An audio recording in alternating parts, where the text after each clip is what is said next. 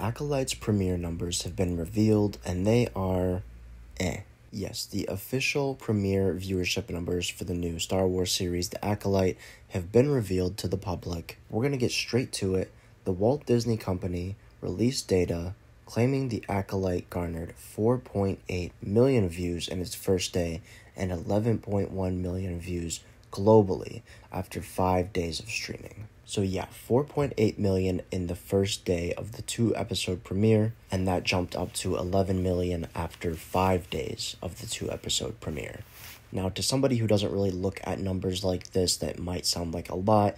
Yes, millions of people is a lot, but compared to a lot of other shows and even other Star Wars shows, this is very, very low. Now, the way streaming numbers are calculated is through minutes watched, so the equivalent to that 4.8, and then that eventual 11.1 million in minutes is about 210 million minutes watched in the United States for The Acolyte episodes 1 and 2 over the course of those 5 days. Now, for comparison, the Ahsoka 2-episode premiere was watched 829 million minutes. Yes, that is 210 million to 829 million. That is a 600 million minute difference between the Ahsoka premiere and the Acolyte premiere, each around a year from each other, and each having a 2-episode premiere and being promoted at about the same rate. And I believe these numbers were projected to be a lot higher.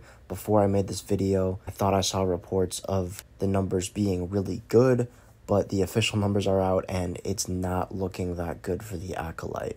Now, I am making this video after episode 3 has premiered. I don't know the viewership numbers on that, but I do know that episode 3 has created a large tear in the fandom and that the numbers are probably only going to go down from here. So I think we've already seen the peak of The Acolyte's viewership numbers. And man, it is not looking good over there at Lucasfilm. Now, I'm not one to hate, I'm not one to judge or want the downfall of Lucasfilm, but something definitely needs to change. I am personally somebody who has enjoyed The Acolyte so far. I'm not afraid to admit it. But when I look at these numbers, it is very concerning. I'm not afraid to say that. I'm not afraid to say I like a show, but also be able to criticize the company. Even though I like the show, something needs to be done because it is not garnering attention. Just me, this one silly person who likes the show, is not going to keep Lucasfilm afloat. So if you are failing to capture the attention of millions and millions of people, something definitely needs to change. I don't know if it's the higher-ups, I don't know if it's the marketing team, but people were just not excited for this show. Of course, there was some drama around it, a lot of crazy comments from the cast and crew that definitely didn't help it, but even before that, people were not excited for the Acolyte show.